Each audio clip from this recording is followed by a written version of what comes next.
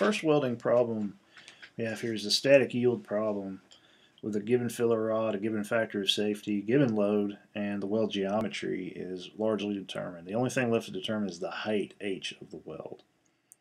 So it's stated here that this is welded all around visually. That just means that everywhere these little circles are indicates a weld.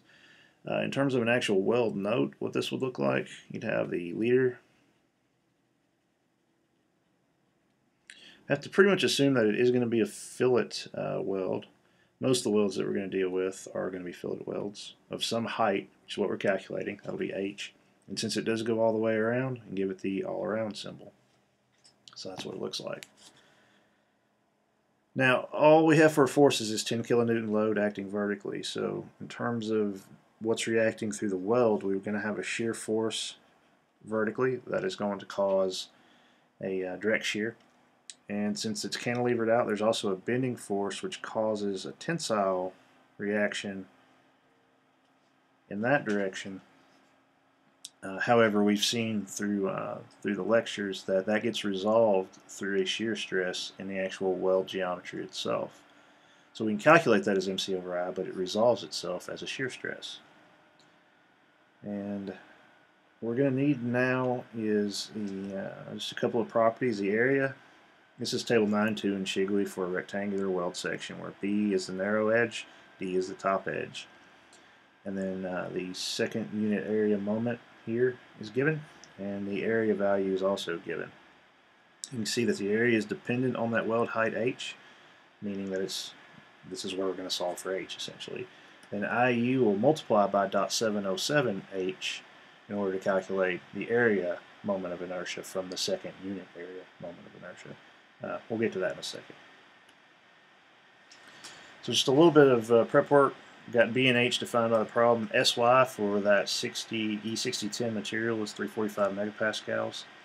The area and second unit moment of area equations are given there. Those are straight from table 9.2.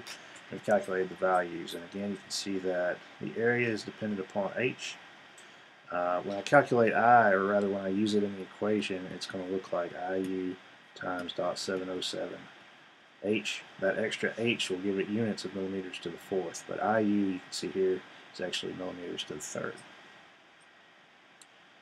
Now, as stated, there are two shear stresses developed by this geometry with this load case, a direct shear and a horizontal shear. And we'll start calculations with the direct shear.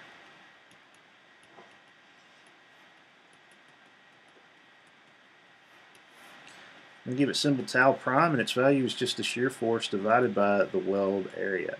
And the shear force we're given as 10,000 newtons. The weld area is 268.7 times h. And that does have units of stress, megapascals.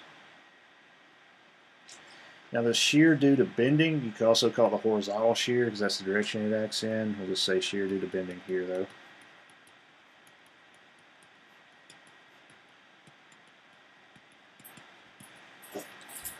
Also a shear stress, I'm going to set that equal to MC over I. If you don't remember why I'm calculating a bending stress, which is effectively a normal stress left to its own, again, refer back to the notes to see why we can present that as a shear stress. The moment will be our force of 10,000. It's offset at a distance of 160 millimeters. C is the half height of the section. We're bending about the x-axis, so the half height about that axis is 60 millimeters. Then I is, as stated above, it's IU.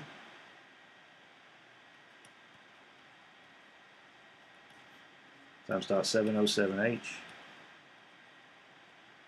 And carrying out that calculation, we get 171.4 over h megapascals. So we've got two stresses in two separate directions. As long as we understand the directions of those two shear stresses, we can calculate a magnitude. Now the bending stress, the shear stress rather, is constant all the way along the section. We're just assuming it's evenly distributed. The bending stress, however, due to the distribution of the bending stress, is going to be a maximum tensile load at the top between A and B. So that's where we're actually calculating the maximum stress here. So this is B to A. The stresses we're calculating are going to be valid all along that line, but we're just going to consider it at one point of tau prime and tau double prime. Those are opposite the directions of the forces on the previous diagram. You can just take these to be the direct shears as opposed to the reactions. So of course the resultant out of those two, since they are perpendicular, is just going to be the root sum square. We'll call that tau. So tau is going to be equal to tau prime squared plus tau double prime squared, and you've taken the root. So we got 37.22 over h, quantity squared, plus 171.4 over h, quantity squared, rooted. And we can go ahead and run all the math inside, and we get 175.4 over h megapascals. Now, since we have a shear stress, we can compare that directly to a shear strength with a factor of safety equation that just looks like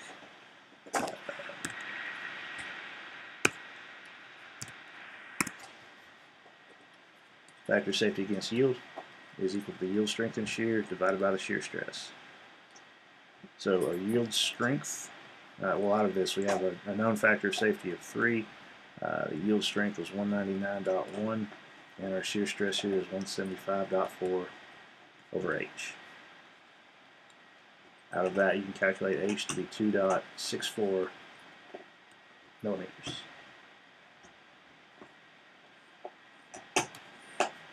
So in terms of the math here, that is a complete solution. In a practical sense, welding tolerances are very, very rarely going to be given with much in the way of precision.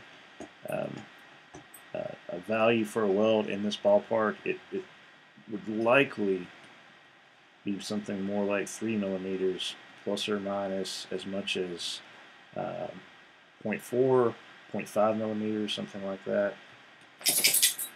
It kind of depends on how confident and how certain you are that you need that factor of safety of 3. That is a fairly high factor.